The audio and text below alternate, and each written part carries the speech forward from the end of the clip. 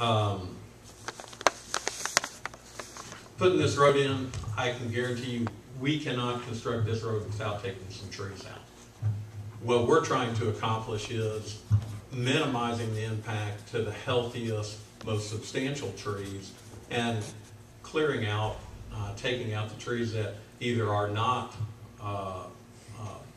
native, not significant, not desirable for the city, or have a lessened chance of surviving the construction activity.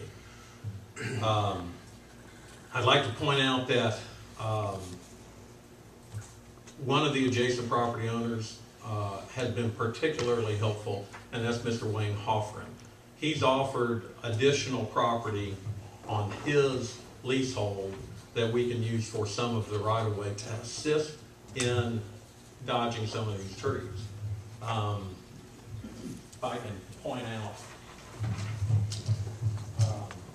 and it's hard to see, I think the picture you have in front of you is a little bit easier. But this is Morphy Avenue on the left side of the sheet.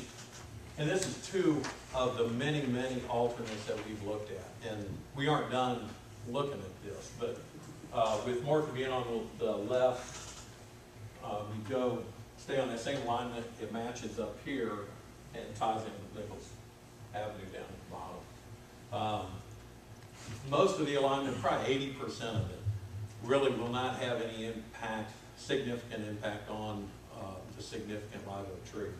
The areas that we're most concerned about is this section in here.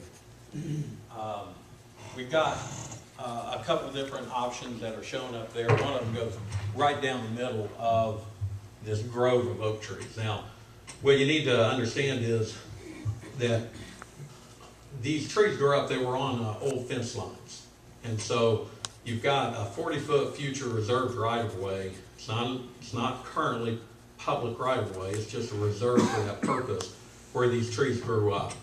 They've been growing up there a long time, so that's what establishes this 40-foot corridor that we're talking about.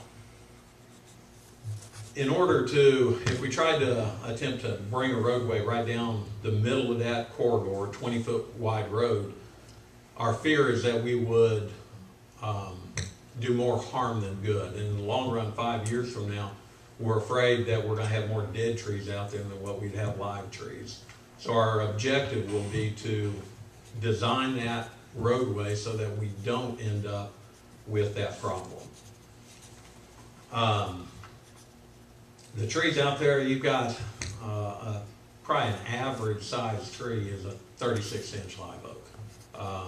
They go up in, the prettiest tree out there is probably a 60-inch single trunk live oak. And on the far right side and bottom, you'll see the roadway bulging out.